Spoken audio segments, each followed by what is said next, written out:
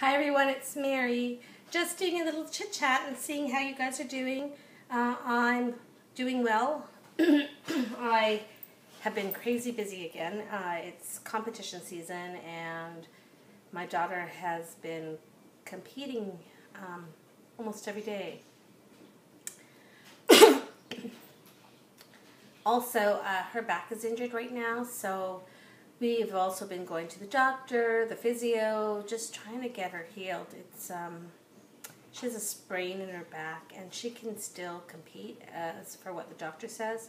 Like I said to my daughter, like, how can you do it? Because I know when I'm in pain, that's it, can't function.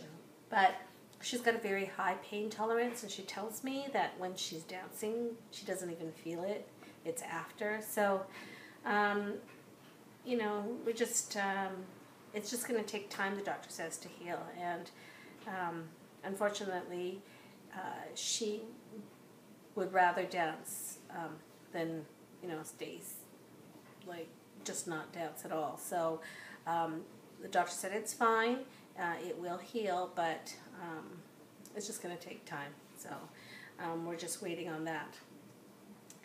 Well, today I have nothing in the way of the competition to do, but my week is still going to be crazy because Lexi has her road test tomorrow, so we have our fingers crossed and say a little prayer for her. But I feel like my life is going to change. My husband and I, how we divide tasks or chores is that a lot of times he'll go with my son and do activities with him, like soccer, because my son's a coach anyways, or my husband will pick Jordan up from rowing and things like that. I will do things for my daughter, where we take her to dance competition, drive her to dance school. Anyways, now that my daughter will be driving on her own, as long as she passes, obviously. I hope she does. I won't have to do that. So I won't have to leave the house at 9:45 to pick her up from dance class. I will be able to just have a bath at 9 and, you know, get ready for bed. It's going to be a whole different lifestyle for me. Also, I think it will enable me to get a lot more stuff done at home. Like yesterday, my daughter had said they had photos and she had dance competition. So she had asked me to pick her up at 3:45 because photos would have been done by then. Well, photos did not get done till 4:45. So I was there sitting for an hour, and there was no point in going back home because I didn't know when she would be coming out. So I could have, an hour I could have, I don't know, folded clothes. Anyways, because it's been so busy with dance competition, my laundry, again, has taken the back burner. So I've got clean clothes, but they're all piled up in a mountain here, and I have to do a marathon of folding clothes today. So that's on the agenda. And then, you know, just trying to get the house tidied. I have some good news. My husband and I are friends again. He loves me. He's always loved me, but yeah, we worked it out, and he helped me get my desk all stable, so now I can put things back in its proper place. My living room has been cleaned out of all the scrapbooking items that were in there. I was even able to vacuum the floor. And as that was happening, I could feel tension relieving off of my shoulders, and it felt so good to have that room cleaned again. But I still have about 3 or 4 boxes of things I have to go through, and they're in I moved them from my living room into my family room. And it's very difficult because there are things in there that I don't want to throw out, but I know I've got to do something with, like I did a swap of ATG, no, ATC cards, artist trading cards, probably about 2 years ago. Now, I don't use them anymore. They're just in an envelope, stored away. And because space is limited in my craft room, because I have a lot of stuff, I feel like I should get rid of it.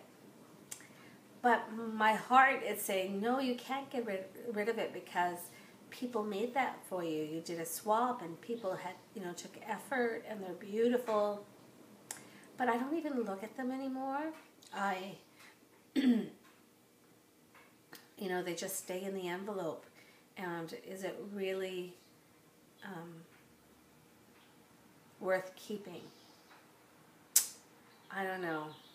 It's hard. If you have a suggestion, let me know, because my heart hurts to actually throw it out, but my mind is saying, you've got to get rid of it because you need to streamline your room so that you love your room.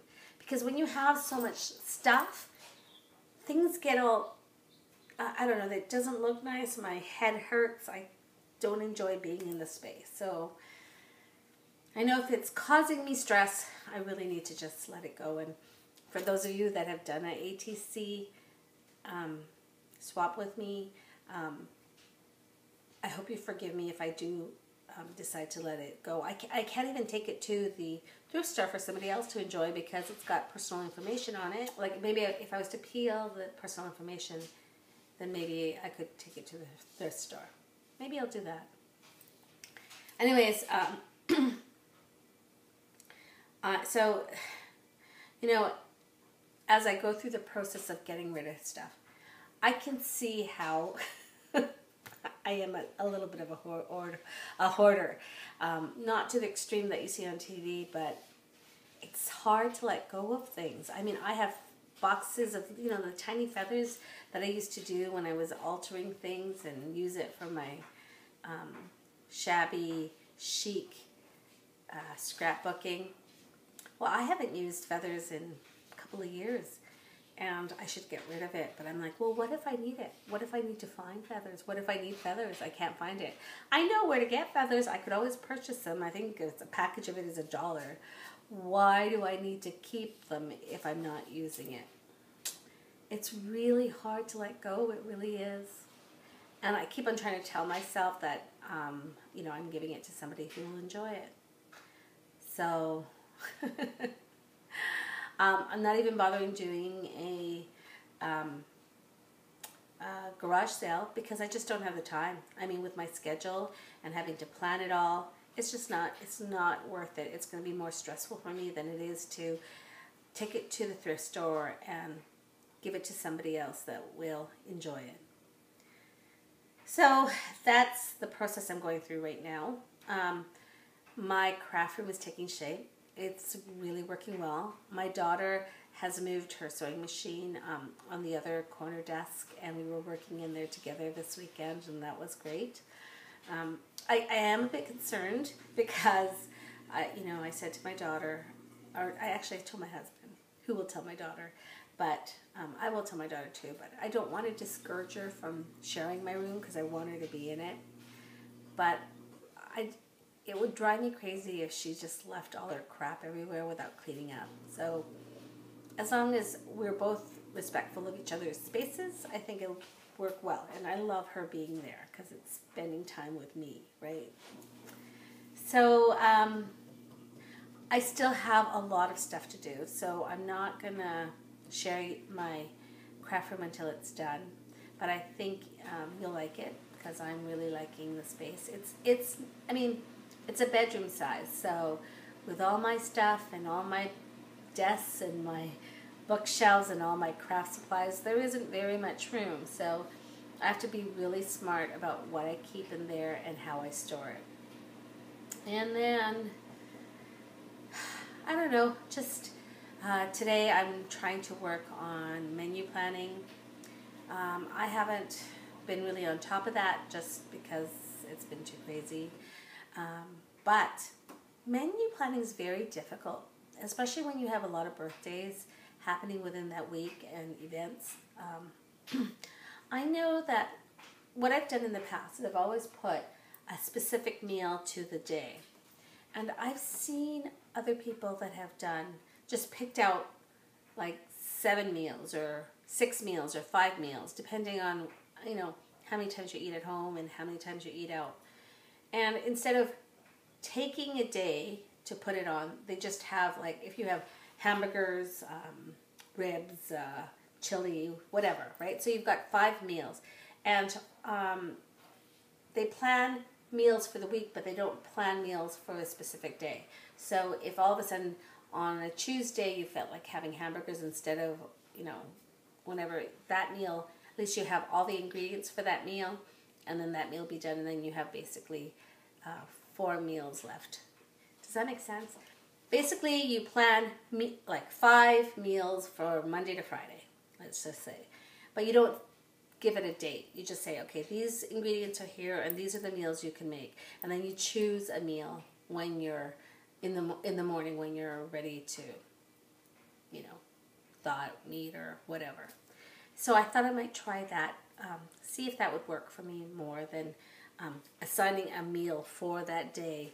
You know, it's just, it might be too regimented, and I need something a little bit more open and flexible. And then, you know, just I have to go into the office to do some work, but I'm not going to stay there all day because there's so much to do here, and I really need, for my sanity, I really need to get this house tidy, because everywhere I look still, there's crap.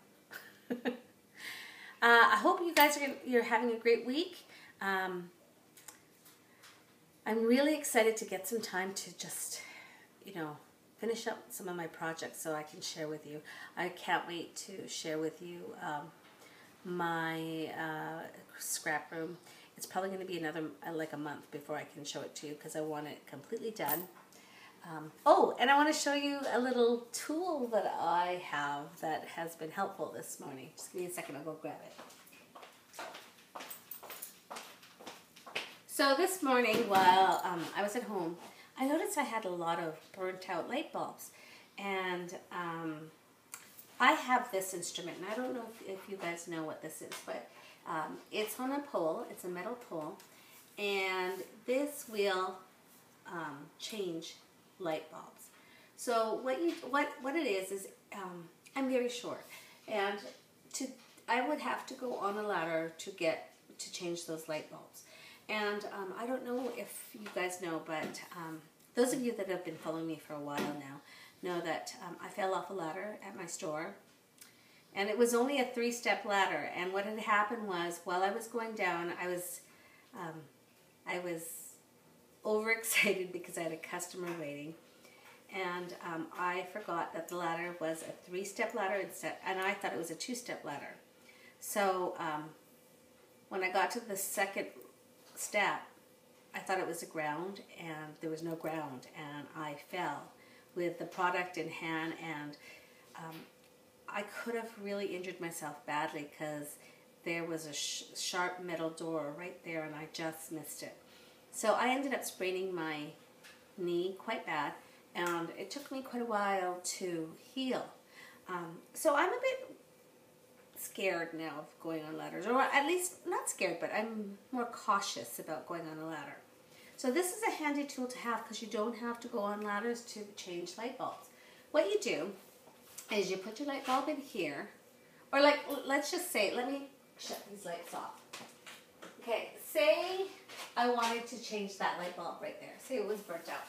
I take this and I put it, and it hugs the light bulb, and then you just twist it this way and it pops off. You see, you have it's hot, so you have your light bulb in here, it's nice and secure. And then when you put a new light bulb in, and you put it in, and you twist it the other way, and once you can't twist anymore, you pull it off, and it's done.